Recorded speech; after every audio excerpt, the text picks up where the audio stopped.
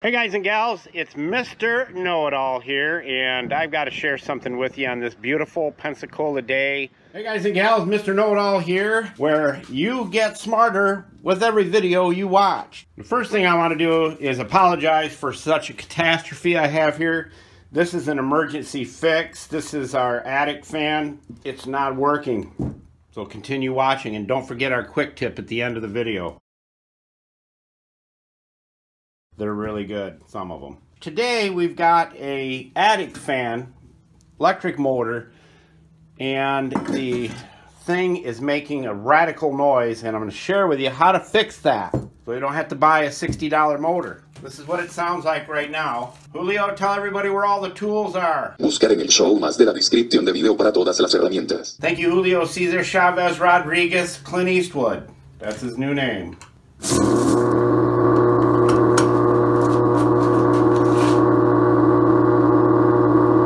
Not good. Alright, this is how you fix that. You can make this last 2, 3, 4 years longer. Keep it as a backup. Buy the new one. Keep this as a backup. No sense throwing it away. Rotate it over. And you'll see in the back side here, a lot of the electric motors will have a grease oil here or something like that. Well, they don't want you to do that with this. They just want you to replace it. So this is all you have to do. Right back here, you just take your center drill, little tiny center drill, and you drill a little pinhole right there in the very center. And with a center drill, you don't have to have a punch to make it so that the drill bit will find where it's supposed to go. Just use the center drill just like this. Is you take your syringe and you open it up. Someday. Take the best lubricant known to man.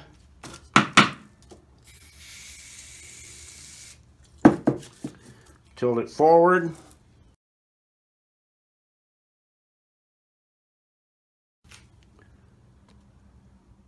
Alright, let's get busy. First thing we're going to do is put on our awesome headlamp, one of the best out there. There's only 2 that we use, and then we'll turn it up as bright as it goes.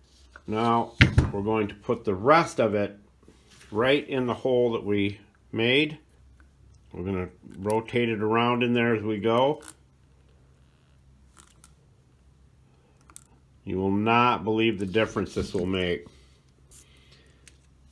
Like I said, you can use this as a backup motor. You can get a new one, keep this one just in case, hook it up and use it to blow a fan in your shop, whatever you want to do, but there's no sense throwing it away when all it needs is a little bit of lubrication. Now what we'll do is we'll plug it in and it should just do nothing but hum. Here we go.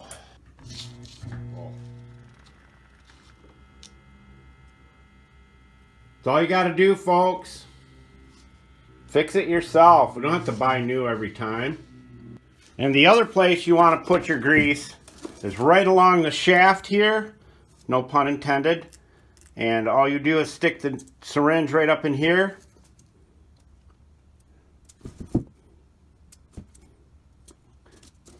Spin it a little bit. Look how freewheeling. That wouldn't do that before. It wouldn't freewheel like that at all.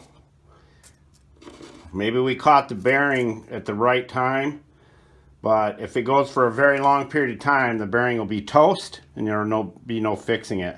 You can get it to work for a couple of weeks or so, but that's about it. Then we take our electrical cleaner, electrical lube, spray around, and then tip it upside down. Do the same there.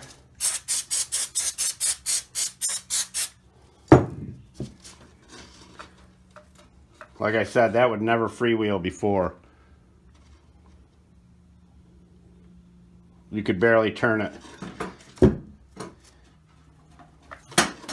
Now we'll just let her set for a couple hours and put it back together.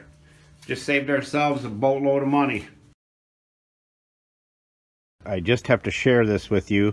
I may or may not have told you about Scott's equipment, but here's the gig. They thought it was the gearbox, which is this rig right here, and it wasn't that. It was the actual wheel right here the cogs on the other wheel are all chewed up. And so it wasn't spinning the thrower.